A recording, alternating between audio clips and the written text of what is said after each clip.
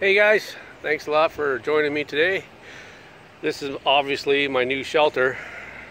As you guys see in the description, the ShelterLogic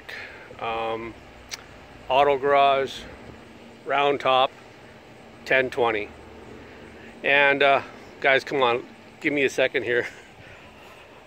These vents, which are on their websites, I cannot recommend more.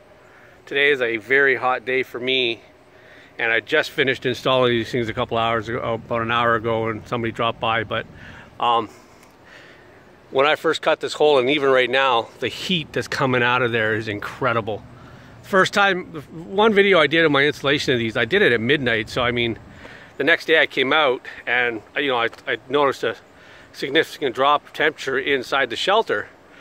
But this one here was loaded with the heat, and now I actually feel that heat coming out. I mean, it's incredible. That is, I cannot recommend these more, guys. I don't work for ShelterLogic. As a matter of fact, they don't even like my reviews for some reason. They won't let me put a review up, but I can't recommend those more. Anyway, so the reason I actually decided to change this out, well, you know, you guys saw my other one. She was all patched up and everything else like that, which that's not necessarily the reason. One of the things that was bugging me was the fact that my car didn't fit in there. And two, I wasn't sure 100% if it was going to be able to last another season.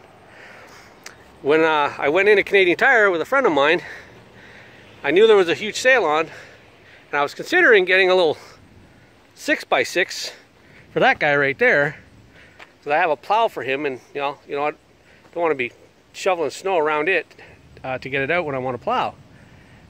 Canadian Tire had this thing on for $249.99, regular $649.99 Canadian. So I got it for $249 plus tax, of course, which is I think $289. One drawback already I see. There's actually two drawbacks I see in this thing. Three, actually. I'll say three things. One thing is it is 10 foot wide at the base, but then right where, you know, it matters realistically, here to here, which is your mid-range, that's actually like 7'6" side to side, so it narrows as it goes up, which I don't know why. I didn't really consider that, I guess, going for a round top, but I still managed to get this thing pulled over. I mean, I can't get much closer to that side, so it's just unfortunate because I've got all that space set down here. The other drawback was they only gave me 4 anchors. These other anchors that I've got down, I've got 2 on this side here, and I got 1 in the middle right here. And those were the ones I was able to get up from the old shelter. One of them was in there so good it didn't want to come out. So, boy, I guess I know how to put anchors in. And I did keep this section right here from the old shelter, so I put that in there to help stiffen it. And somebody came by before I could really say no, and they grabbed my other shelter, and I would have liked to have put more bar, like the bars across here that were this type, put them right across there in the middle anyway where I could, just to help stiffen that up. But it is what it is, I guess, and I guess we'll have to wait and see. The other thing was too is my pulleys door kit, which is another product I'd highly recommend. I tried to shorten the pipe, but it just doesn't work. There's not enough weight, so it comes up all like, it looks like crap when it comes up, so I had to keep it in there. And again, because it narrows so much, I mean, like if you look down here and then as I come up, you just see how much that narrows. So I mean, where that is at the end down there, it's actually, you know, it's into the side on both sides, and that's another thing I never really thought about. So that's the 3 downfalls of it. It gets narrow as it goes up. They don't give you enough anchors. You have to buy more anchors. I'll put it this way, guys. I had the 4 anchors in on the side, and as I was putting this tarp on, this whole thing was lifting up. Like it was just bowing, like bowing right out. So I had to put other anchors in it, and it's unfortunate that, you know, with shipping it's cost me another $40, and that's just for the pins, like the anchors. They want for four of these straps, guys, they want $107. They're on crack. That is retarded. I could go to Canadian Tire and buy a couple of straps and just cut them down short for like 50 bucks, and I could do that. Actually, like 20 bucks a Canadian Tire, to be honest with you. $107. Wow. But anyway, I'm going to be putting anchors in on all the posts. This thing's it's gonna stay on the ground for sure. And I guess that's it. Like, you know, I've got my light in like I did previously, and I got my hydro in like I did previously.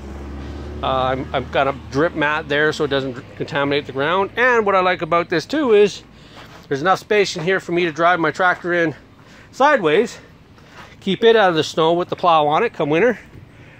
So that's it, guys. One other thing that I learned was that because this thing shrinks over time, I put this tarp on kind of loose, and show you what I mean.